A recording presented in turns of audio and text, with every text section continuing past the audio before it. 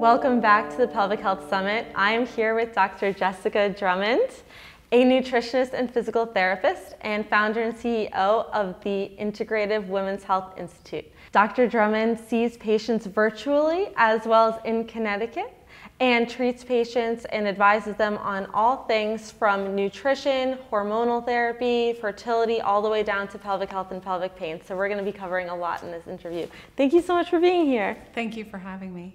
So let's start. Tell me what got you interested in this field. Well, pretty quickly after I graduated from physical therapy school, I began to specialize in women's health in general. I started in orthopedics and manual therapy, and then I had some patients with breast cancer and also pregnancy who I worked with in the orthopedic clinic.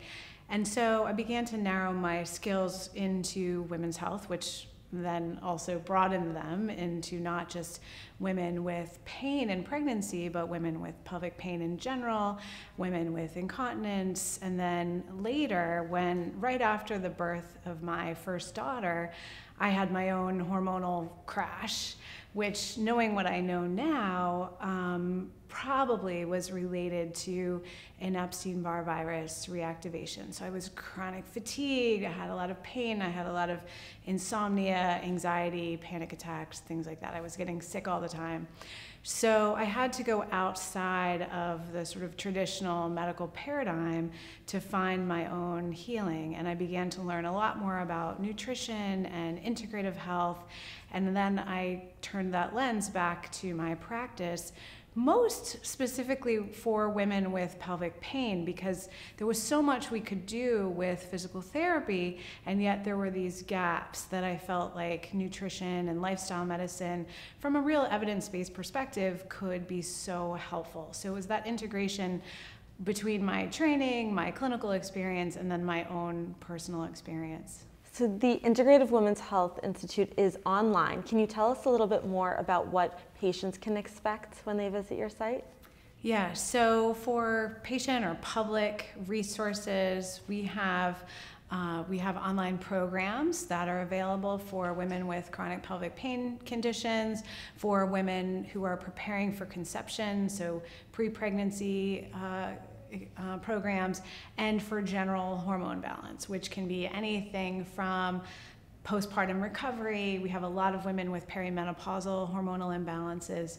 So those are our online programs for women. And then for more specific one-on-one support, I do have both a clinical and virtual practice. That's great. We also have a lot of free blogs and things like that. Okay, I know we have a lot of people from around the country and world watching this, so it's really exciting that they can engage and get that information from wherever they are.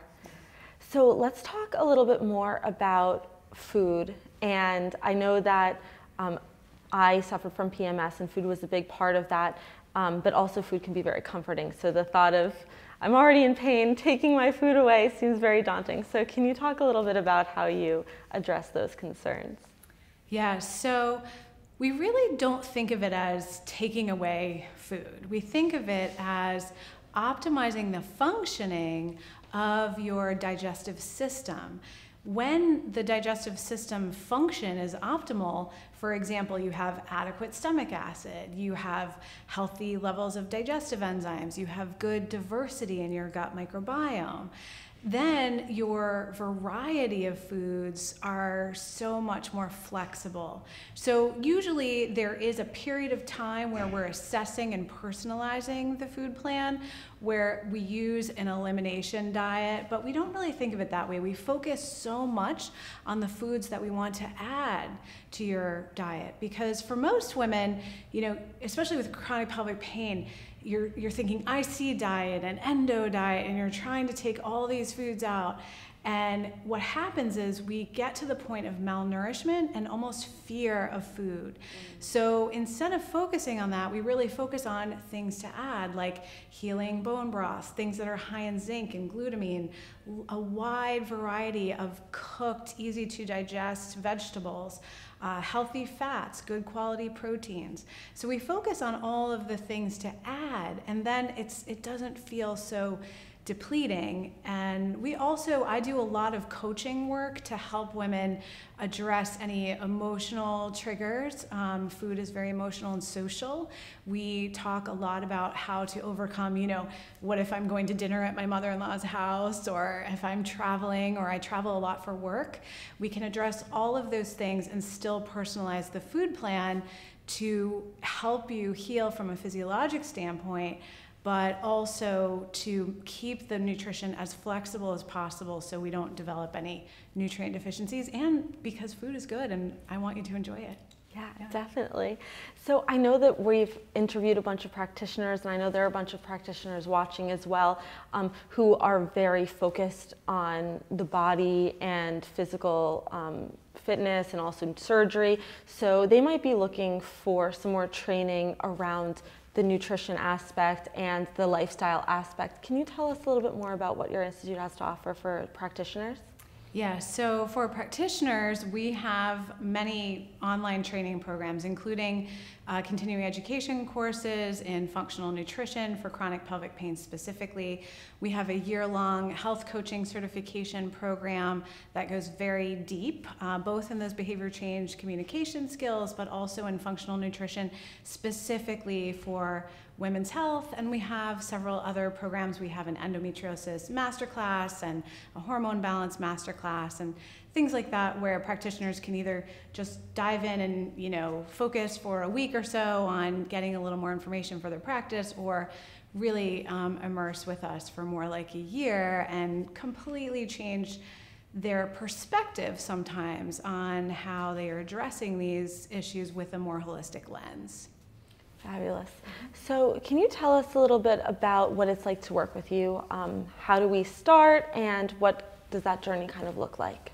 So for patients or clients, if we are working virtually, so I do an hour-long assessment. You fill out some pretty extensive paperwork so we can get a clear view of history and kind of your whole life's history in terms of your system's health. So I address things, functional nutrition standpoint means that we take a look at each system, the digestive system, the immune system, the nervous system, the structural systems.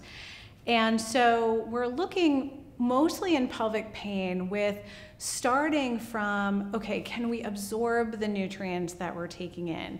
Is there a history of autoimmune disease in your life or in your family?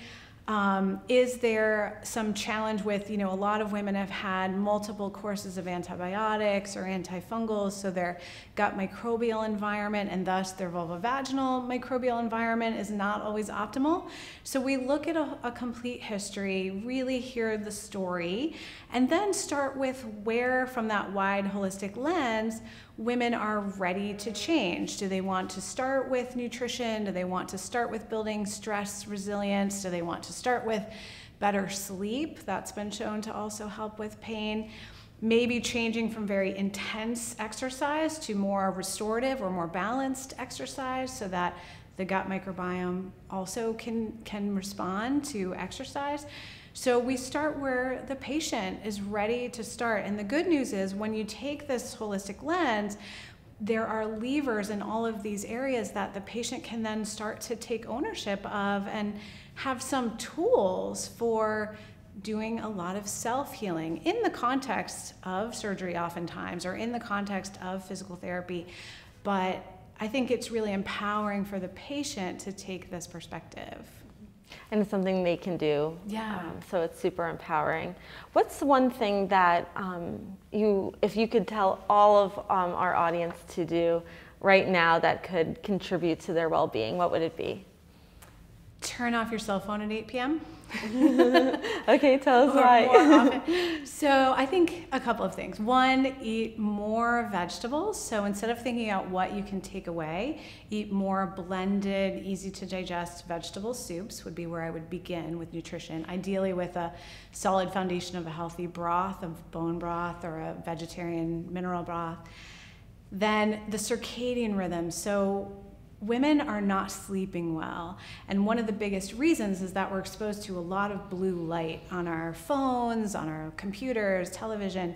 And if we turn that off 2 hours before bedtime, it helps us to have adequate amounts of melatonin, which is a hormone that you need to sleep. Otherwise, the light actually suppresses melatonin. It makes it difficult to sleep. So women who have chronic pain and chronic fatigue need good quality sleep. And one of the easiest ways to start doing that is reducing cell phone, blue light exposure. If you can't, if you have to work until 10 o'clock or something like that, wearing amber glasses is helpful, but it's not as good as just disconnecting a little bit. And the third thing I would say is to spend at least 15 minutes a day outside in nature without sunglasses, because not only do we need to stop the blue light exposure, but we have to have actual exposure to daylight. And many of us are working in offices and, not under fluorescent lights, things like that, not really having daylight exposure as well. So sleep is probably, sleep, stress, nutrition are sort of the three legs of the stool that we need to address. Let's talk about stress. Can you tell me a little bit more about what your patients are going through in terms of stress and some ways that you can support them through that? Yes, so at the very core of most women's stress and most people's stress is either relationship type issues, community support issues, or work and financial issues. So specifically for women with pelvic pain, I think it's really important that we address how can you, when you have chronic pain conditions, maintain relationships through the social connections when you can't always stay out late because you're in pain, or you can't eat what your friends are eating, or that your pain is inconsistent, and sometimes you look fine and other times you can't really leave the house, and it can erode that connection. So the way I like to think about this is twofold. One, building our body-mind resilience. So start by building the physical resilience to allow you to slowly expand your ability to be more social, to connect with friends.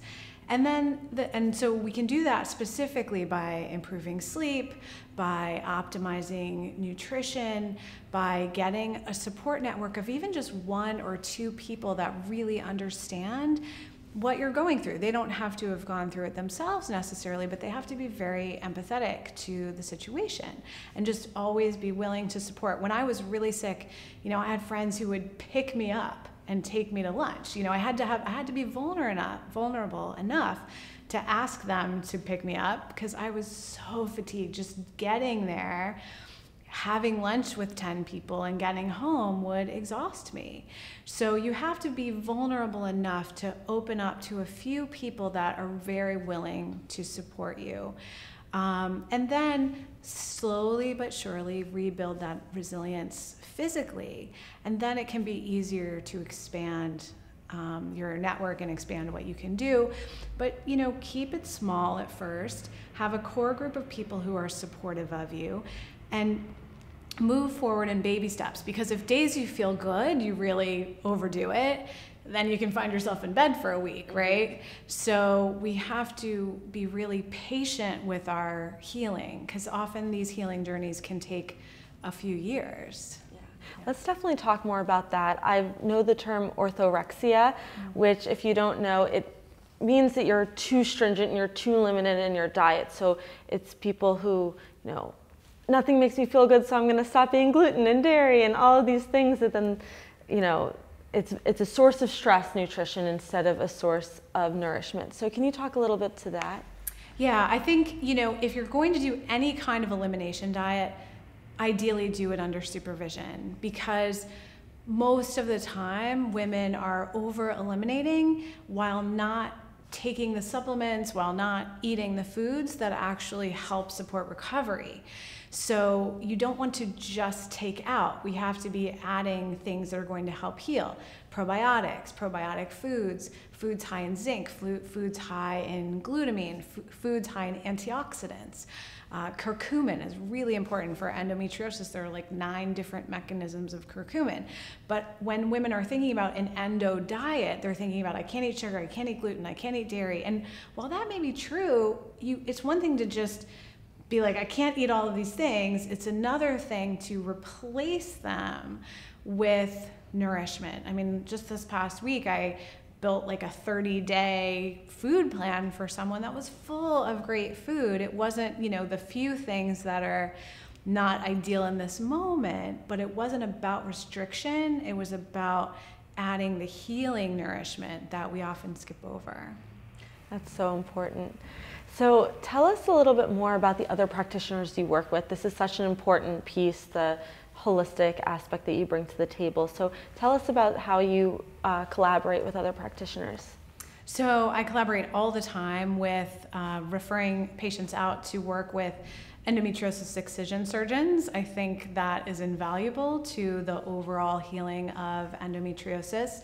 And in collaboratively with the work that we do, the surgery is so much more effective, especially it's even better if we can kind of do this kind of healing before and after surgery. And surgery is not always necessary, but definitely having an assessment and a good skilled endometriosis diagnosis is essential for that population. I work a lot with pain management physicians. Sometimes medication is really essential. I work a lot with physical therapists. So for those who don't live close enough to Connecticut or in Connecticut to come and see me physically for the physical therapy piece, I work with physical therapists all over the world. I think every woman with chronic pelvic pain should be working with a physical therapist locally who's skilled. So those are probably the key practitioners. I also do work some with naturopathic physicians who, when there are cases of hormone balance that need more than just a lifestyle medicine and nutritional support, sometimes they need hormone replacement. So either naturopathic physicians or gynecologists who are skilled in hormone replacement therapy. Thank you. So I know that in our conversation, you mentioned supplements a few times. I know there's so much out there on the market and it can be very overwhelming. So tell us a little bit more about how you pare down and find the right supplement for each patient. Yeah, so don't go out and buy a lot of supplements and then have this like supplement graveyard that we call it, closet full of supplements that you're never going to take, or you take once and they don't help. So again, we have to take that systems approach. So we start with digestion. Do you have enough stomach acid? If not, there are supplements that can support that. Do you have enough digestive enzymes? If not, there are supplements that can support that. And for example, those secretions your body can start to restore those secretions, but they require a lot of physical energy. So if you've been chronically sick or chronically fatigued, you may need that support for a little while. So I think of them as like crutches for the digestive system, right? Maybe not forever, but maybe for 6 months to a year. In some cases forever. Probiotic supplements, the strain really matters. The source of the probiotic really matters. So, work with a skilled practitioner. Don't just, go to Rite Aid and start taking, probiotics, because they probably aren't going to be effective if you do it that way. Similarly, antioxidant supplements can be really helpful. Things like curcumin and resveratrol and quercetin can be very helpful. But, again, it's best if we're personalizing these things for each woman depending on what she needs. And there are some tests we can run, sort of lab tests, which can help that even more, sort of guide the choice of supplements. But we want to think through from a systems approach where to begin. So we usually begin with digestion, digestive lining. About 70 to 80% of the immune system is wrapped up within the digestive system. So as healthy as those two systems are, the better. Emerging research is really showing a connection between things like the gut microbiome and endometriosis. There's bidirectional communication between the gut microbiome and the mitochondria of the cell. So every cell is affected by the gut microbiome. So that's a really good place to start. And then finally, support for hormones, so definitely stress resilience, support for healthy cortisol levels, and things like broccoli extract are really simple and can help with estrogen metabolism, for example. Awesome. Thank you so much for all that information. I'm about to go Google everything and go to your site. So can you tell us a little bit more about, summer's coming up, what foods are there that you kind of can be like, these foods are really great to maybe experiment and incorporate? Obviously, every woman's different, and meeting with you or another practitioner who can create a very personalized plan is best. But overall, what are some foods that we can look forward to and possibly try and see how we feel? I would start with juicing, so healthy fresh vegetable juices primarily. You could put a little bit of fruit, lemon, ginger, some green apple. I would also add fresh fish from good quality sources, good and omega-3 fats, which we know is very helpful for pelvic pain and menstrual cycle pain. So if you start eating more fish and more juiced or cooked, steamed vegetables, that's a great place to start for the summer. This might be a silly question, but what would be a good place to get fish? For those who, like me, who I'm like, is it Whole Foods? There's a whole, which one? Yes, so fish is tricky, not because fish is inherently bad, but because unfortunately 100% of our oceans are polluted, mostly with heavy metals. So the cleanest possible fish, Whole Foods does have cleaner fish. Environmental Working Group talks a bit about healthy fish, but there's also the aquarium of Marin, California or something. You can look that up. But certain regions do have cleaner fish. There's a company called Vital Choice that does get cleaner sources of fish. But you can start by talking to the fishmonger at Whole Foods or a local fisherman to see where, what's going on in your area. But the challenge with fish is the pollution of where the fish are grown. So you always want wild fish, and ideally from a source of water, a body of water that is relatively less polluted. Thank you. That's really good. I haven't thought of that before, of where to get your fish. So other than wild, but in what part of the wild? That's a good question. Great. So before we wrap up, can you tell us a little bit more about how we can get in touch with you and where we can find you online? The website is integrativewomenshealthinstitute.com. Everything is there. The professional level of training, our patient and public programs, and you can also connect with my practice there as well. Awesome. Thank you so much. Thank you. Thank you so much for joining us. Now I'd like to hear from you. Please share with us one takeaway from the interview in the comments below. Give us a like and share this group with someone who you think will benefit. Thank you.